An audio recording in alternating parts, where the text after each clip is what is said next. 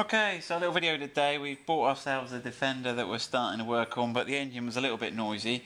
So we, as you can see in here, we've taken the cylinder head off, and we think we found why it was noisy. So we took the pistons out, and the pistons should look like this nominally on one side. So this is obviously the top face of the piston, which all looks relatively fine. The side should look like this. You can see you've got this sort of dark grey bit. But if I can do the big reveal, this one has gone like this. So at some point we think the engine's overheated. It's expanded and picked up on the cylinder wall. So this was number 3 piston. So let's have a look over here.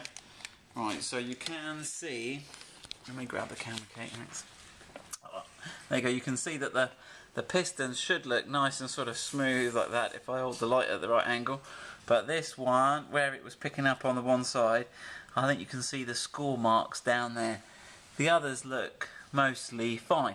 So we're going to replace the piston and see if we can glaze bust. So that's what we're going to do, a little video today, and show you how to glaze bust. I've got one other little bit out to show you that's of some interest. So this is a 300 TDI engine.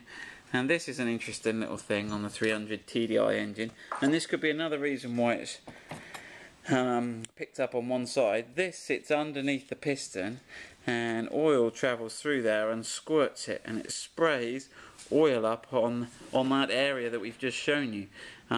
So we need to check all these are not blocked. So if you're doing that, it might be worth taking the oil washers, and they live right at the bottom of the piston. So if my bit of tape here, I didn't plan this, but if my bit of tape was the bottom of your piston ring, that would be just poking through the bottom. As you look down from the top there, you would just see them poking around. So right, back to the job in hand. Pass that back to you, Kate.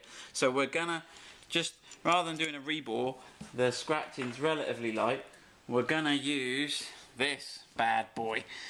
So this is a glaze busting tool. It's got these sort of little springy little stones on the end of this shaft.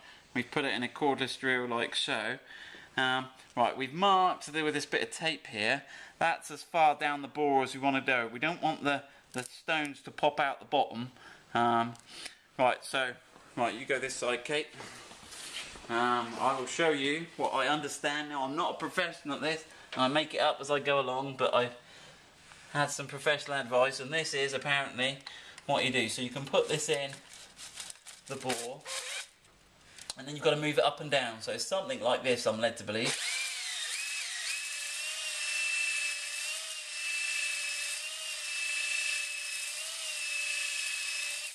Okay, and that should leave that surface looking a bit better.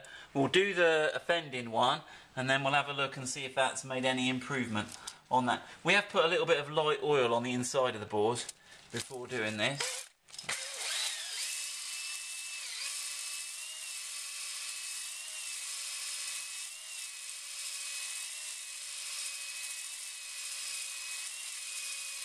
I'll give that one just a little bit more. Right, and Kate, if I shine the light in, can you see if we can see if we've made much? Okay, yeah, that seems to have made a drastic improvement on that. So I'll finish that, but that's how to deglaze, glaze bust the inside of a cylinder block.